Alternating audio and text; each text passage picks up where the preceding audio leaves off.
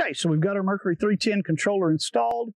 We've got our linear actuator hooked up to the gate. In this case, it's a Titan 912L linear actuator. We've got it wired to the board here at motor 1. If this was a dual gate application, I'd have my second motor plugged into motor 2 location here. Now, the learning on this board is just a little bit different and much easier than on our other boards. But we learn the motors individually on this board. On our other 936 and 1050 boards, we learn them together. But on this board, motors are learned individually. So once we've got our motor hooked up, connected to the board, we turn our dial to learn motor 1. L1 will be flashing on the display, indicating that it's an unlearned state. So now I can hold my left and right arrow buttons and move my gate. If I hold the left button, the gate will close in this case. It really doesn't matter which direction the gate goes. And there I've hit my limit and I'm in the closed position. But both lights are flashing because the board at this point doesn't know if that gate's in the open or closed position. It just knows that it was going one direction and it hit a limit, so it stopped. If I want to open the gate, I'll just hold the other button. Now my gate's opening. And I can adjust my open limit position. So you need to get your limits adjusted properly. Again, you can hold the left and right hand buttons, adjust your limits, get your gate stopping in both the open and closed positions where you want it. Once you've got that done, we usually like to put the gate about the midway position to begin at the actual learning process. So now we've got our gate midway, limits are adjusted. We're going to press and hold both buttons together until the gate moves. There, my gate's closing. It's going to hit the limit switch and stop.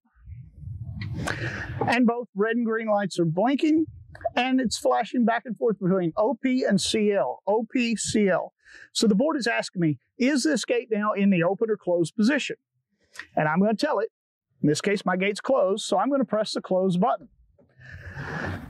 And it sets that as the close limit. And the board automatically sets motor direction and limit orientation based on what I just told it. And so that's how you can wire the motor, red and black either direction or orange and white either direction, pushed open, pulled open, it doesn't matter. That's how we make this work, regardless of motor direction or gate swinging direction, or even how you have that motor wired. So my gate's going open right now. It's going to hit the open limit. When it hits the open limit, right there, I get a green light next to open. And now my gate's closing full speed.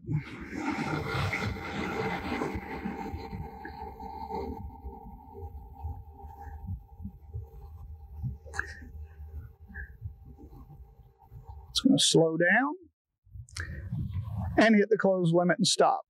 Now it's going to reopen one more time at full speed. Again, it's still learning, so let it go through this entire process without interruption. And you'll notice that we didn't connect any accessories to this unit yet. No photo eyes, no edges, nothing. There's our open limit, gate stopped. Learning is finished. Now, if this were a dual gate application, I would simply get my other motor connected to the motor 2 side of the board and then turn my dial to learn motor 2 right there. Open and close that gate, get the limits adjusted, press it, put the gate about midway, press and hold the left and right buttons together, and let that motor learn to the board as well. But this is a single gate application, so I'm done. So now I can turn my dial over to run. I actually don't even have to do that. I can leave the dial in any position, but put it in the run position. Make sure that nobody can come in here and just change any parameters accidentally. So I'm in the run position. Now I can hit the close button. And the gate is closing. And it's that easy to learn your motor to the board and get this unit operational. And again, you've noticed that we've not connected any external entrapment devices to this.